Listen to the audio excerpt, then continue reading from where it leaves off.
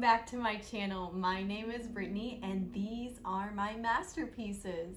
This week we made a lovely mirror. It's hanging up right there behind me. I love how this turned out. I'm actually gonna put it in my bedroom on one of my walls. And this video is also part of a series of me making over my entire master bedroom. Yeah, it's gonna look so nice when it's done. And I would love to have you guys join my channel. Click subscribe and click the little bell notification so you get all of my video updates. I upload every Friday. And let's get into the video, right? Say yeah. Let's go. Okay, bye. We are just about ready to head out. We're gonna go try to find some things to DIY a mirror. Yeah, I know.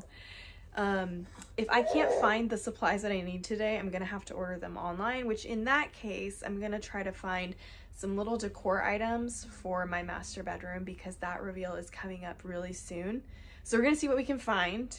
Hopefully I can find the things that I want to get for this DIY, but we're going on a trip later this week.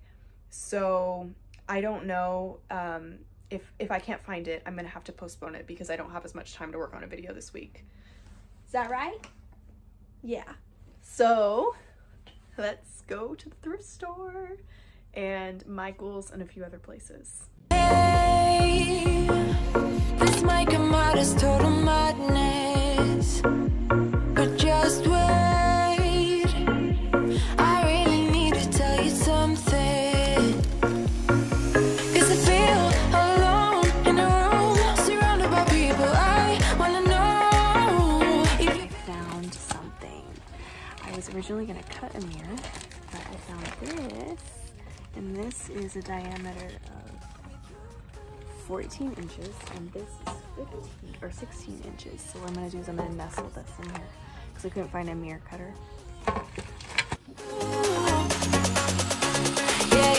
I think I wasn't recording, but overall I found everything that I wanted. They did not have a circle glass cutter that I was looking for. So I did find, however, some beveled mirrors that were almost the size that I wanted to fit inside my base for the mirror, and I figured out how I'm gonna hang it and everything, and I'm really excited. I think it's gonna turn out super cute and it's gonna be perfect for my wall in my bedroom. And it's gonna turn out to be, I think it's gonna be less than $30 to make this mirror because I don't need anything else, and it was right at just about $30, but I'm not gonna use all the materials, so we'll see. Might be a little bit less, but I'm really excited.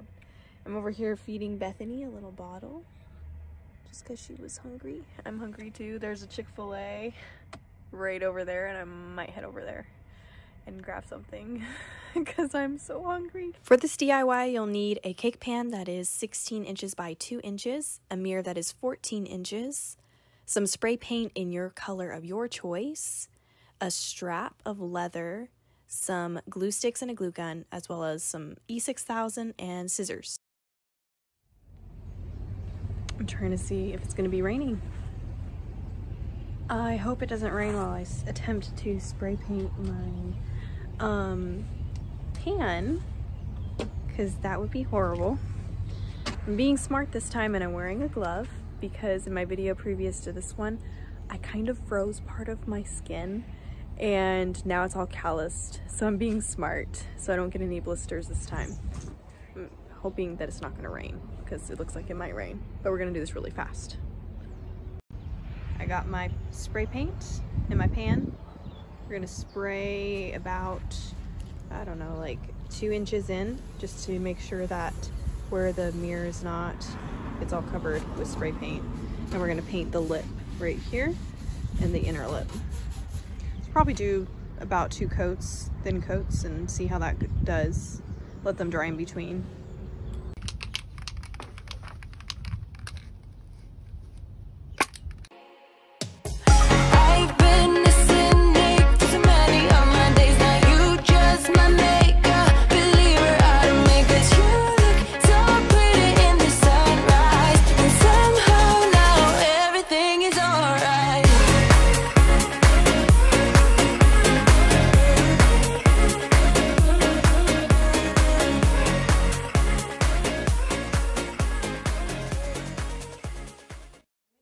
Michael's this morning, as you saw in the earlier clip, and I found some leather. I want to use this as a strap in order to hang my mirror, but it's just a little bit too short. If you can see, this is not going to be nearly enough to wrap around the circumference of my mirror once it's put together. So what I'm going to opt to do is to cut it down lengthways. I got this for, originally it was $10.99 and I got it for $8.79. So I got this for a really great price. I didn't want to have to buy two, so I'm gonna just cut it down the middle. Also, I forgot to mention that this was originally 42 inches long in total and 1.5 inches wide. So by the time I cut it in half, it's gonna be 0.75 inches. So 3/4 of an inch wide. Here we are on my Pinterest. Let's go to my board here. And I have an entire board dedicated to things to do with my master makeover. So I have several different ideas that I had for mirrors. And as you can see, I took inspiration from all of them and made my own design for my mirror. This was my main inspiration piece. It's by West Elm. It was $239.20, which is a ridiculous amount of money for a mirror. I love it, and I probably would buy it, but I wanted to be able to make something on my own that would fit my budget right now. So I did this one for the inspiration piece for the leather going all the way around, and I really liked this one as well. This was actually a DIY off of a Restoration Hardware mirror. I really liked the rim around this one, which is what I went for the main base of my mirror. And then I really liked this with the copper around the rim. And this one I really liked the leaf effect around the mirror by adding some faux greenery. So as you can see, you can combine your ideas and come up with your own design. And that's what I did.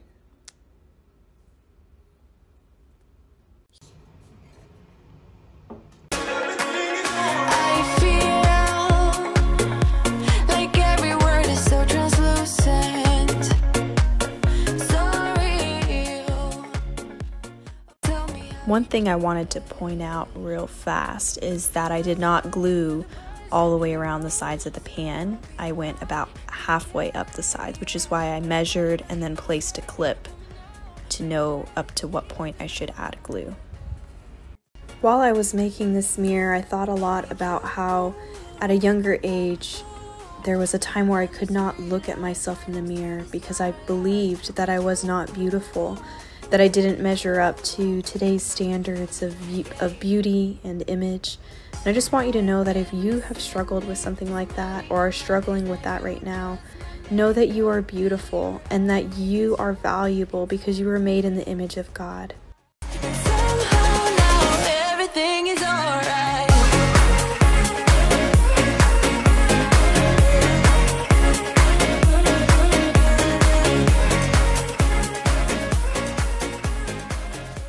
Now that we have glued on our support system for this mirror, which is actually the leather strips, and they are currently drying, I used a combination of hot glue with E6000 because E6000 is a really strong glue, but it takes a while to cure.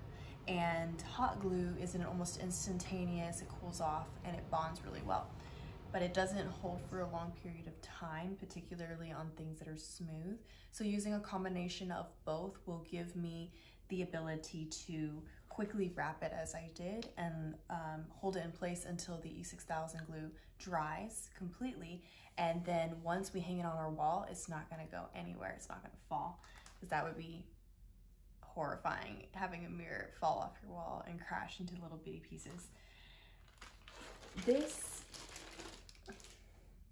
This cake pan that I got at Michael's is 16 inches wide across. So the diameter is 16 inches from here to here, 16 inches. And I was actually looking for a mirror glass cutter with a compass, and they didn't have any at Michael's, but I happened to find this mirror, which is 14 in diameter. 14 inches in diameter. So it nestles quite nicely in here. I tried to find one of an exact fit, but they didn't have a cake pan in a smaller size that would fit this. They had like a next size down and it was a little bit too small. And this was the only mirror size that they had, you know, in the bigger sizes. But I think it'll look nicely. I think it fits really well. You could do two different things with this. You could glue it down at the bottom so that you have more of this rose coppery color showing, or you can glue it in the middle. I'm gonna go with the middle. I like it how it looks a little bit better. We're gonna use also a combination of E6000 and hot glue to glue this down.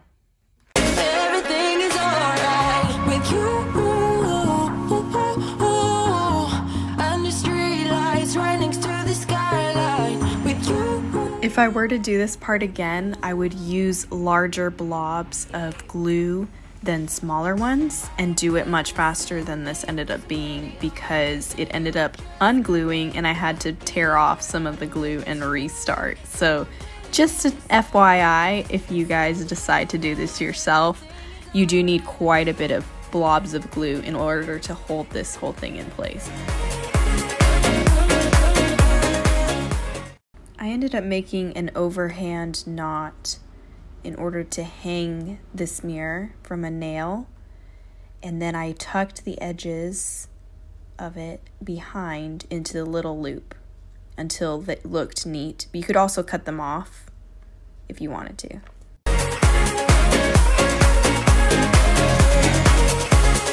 Everything is alright.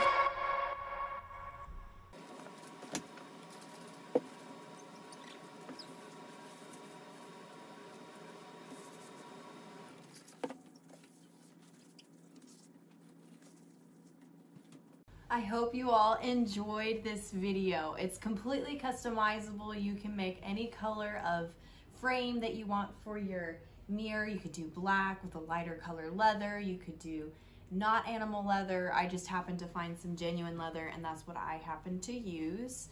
You can completely do it however you want. You can position the mirror in a different spot if you'd like, and it'll turn out really nice. Yep.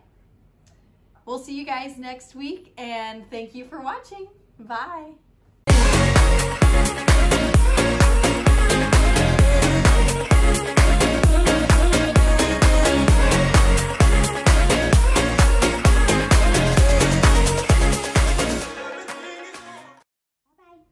Bye-bye. Bye-bye. Do you know how to wave yet? Say bye. Say bye. Bye-bye. Okay, okay. Yeah. I love my honey. Ready? Ready? 1, 2, 3. 1, 2, 3. Woo! You looking at the candle? What's that? Ready? 1, 2, 3. 1, 2, 3. Whee! So happy. I got lipstick on you. Let's see how that one turned out. Ready? 1, 2, 3.